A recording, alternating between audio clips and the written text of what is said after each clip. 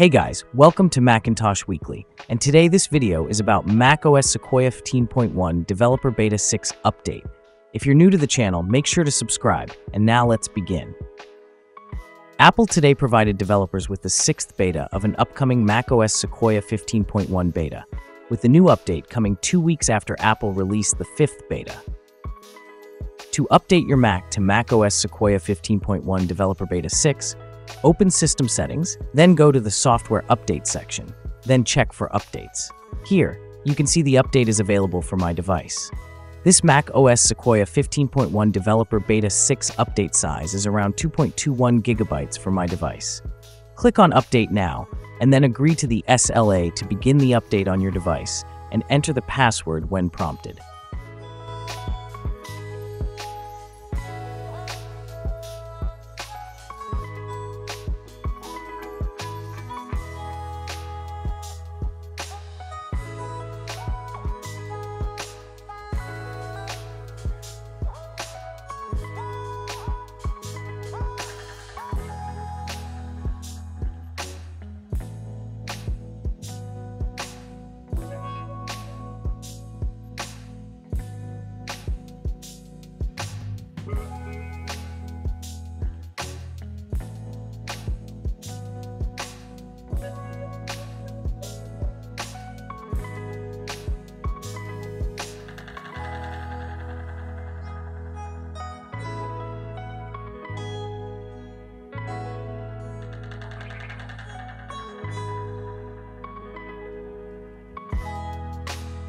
And as you can see, the device has been successfully updated to macOS Sequoia 15.1 Beta 6, and the build number is 24B5070A. Moving forward, and talking about what's new in this build.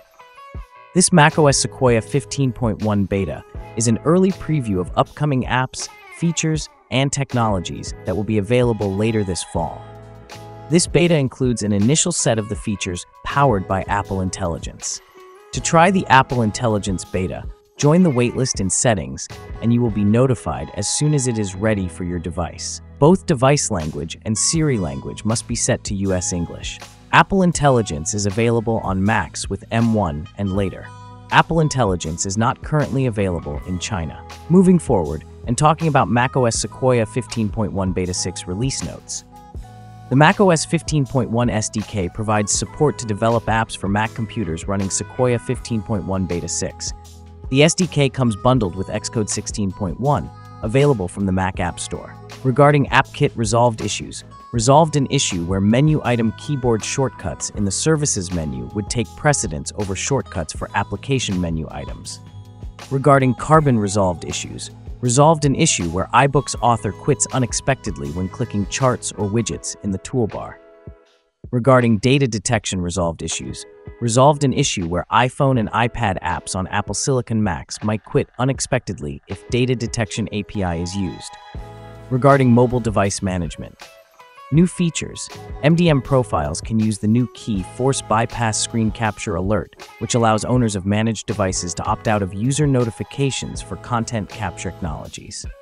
Regarding messages resolved issues, fixed an issue preventing iMessage and other third-party notifications from being received while your device is connected on a VPN.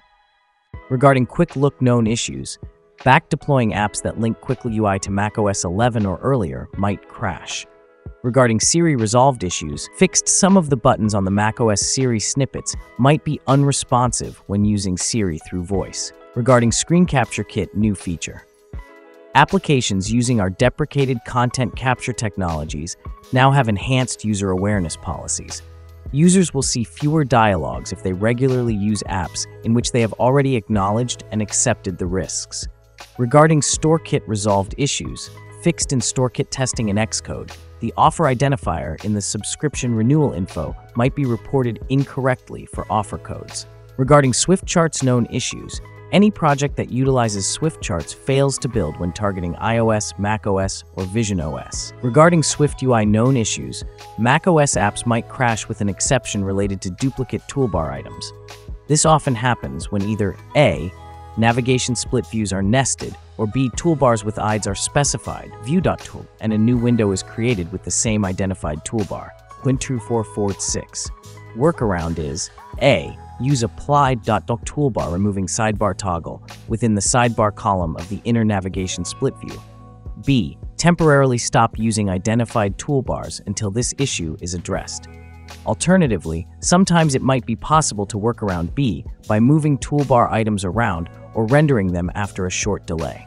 Regarding system integrity protection resolved issues, fixed users might be incorrectly prompted when an app that is distributed through TestFlight attempts to access an application group container. Regarding UIKit resolved issues, resolved an issue where iPhone and iPad apps on Apple Silicon Macs quit unexpectedly when loading UI Reference Library View Controller. So that was all about this build. The rest of the build seems identical. If you want to know more, check out Apple's official documentation for macOS Sequoia 15.1 beta release notes.